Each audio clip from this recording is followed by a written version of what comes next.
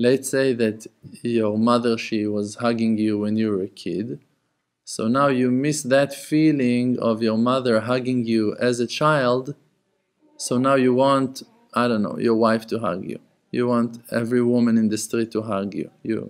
You miss your father's support when you were 7, 12, 13 years old. One time he was home and he hugged you.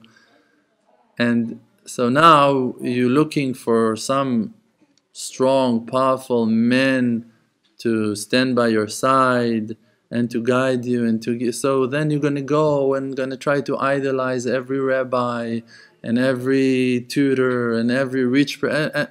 And it's all a lie. There's no connection between that hug of your father to you when you were 14 to what that you are now consuming, demanding, looking to achieve. It's like it's two separate things. So, and we're always counting on our memories. We're leaning on our past all of the time. You want to succeed, you want to enjoy, you want to be satisfied, you want to be happy. And what is happiness for you? And you're going to say, I remember once I was happy. It was in a beach party in Hawaii. Another person is going to say, I finished Masechet Brachot and I was very satisfied. So now he will always going to yearn Masechet Brachot or Lahavdil or from the other side, a beach party in Hawaii. And even if you're going to find yourself now finishing Masechet Brachot, it's not promising you the same happiness that you felt last time finishing Masechet Brachot. So stop yearning to finish Masechet Brachot all of the time. That's not the answer to your thirst, to your sorrow.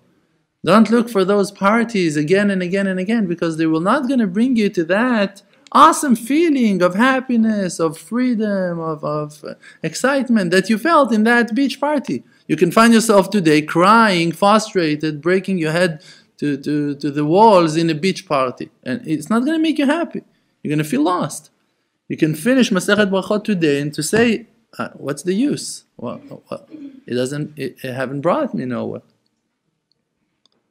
So like I told you, the way to fix it is only to serve Hashem Yitbarach in the present, in the now. And then you will not gonna base your thoughts and your desires and your will on lies, on fake imaginations. So in every situation, now you stand in a situation and you feel fear, you feel anger, you feel frustration, you feel sadness, you feel desire. You need to ask yourself, am I with Hashem now? If I'm with Hashem and I feel that that's the will of Hashem and it's going to make me happy and that's my goal, go do that. But if you see that it's just a fake imagination that based on your past experience, so you must avoid receiving this pleasure. And if you see that this thing even is threatening you and you're afraid, if you feel that now it's Hashem Yitbarach threatening you, so deal with Hashem.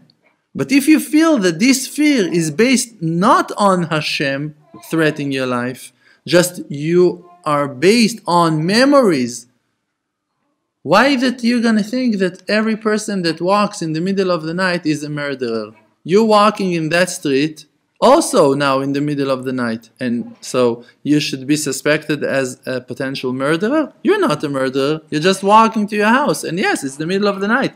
You're allowed to walk in the middle of everything's okay. Why are you afraid of murderers in the middle of the night? Because of horror movies that you saw, because of horrible news that you read, because of horrific imaginations that you have in your mind, thinking again and again, what can happen to me? What can happen to me? What can happen to me? So you're not afraid of the night. The night cannot harm you. You're not afraid of that person. That person might be a very good person. Your enemy is your thoughts that are based on your past experience. And you're not being realistic at all.